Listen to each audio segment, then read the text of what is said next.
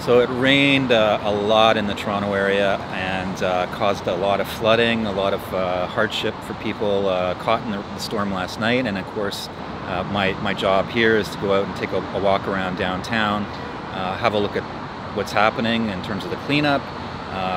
Reports of people having to walk down many flights of stairs because the elevators are out.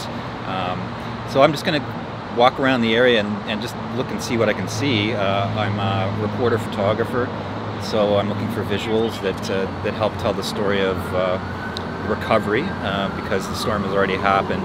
It's basically just enterprise, going out to see what we can find and then feeding it back to the reporters in the newsroom who are pulling together the main stories.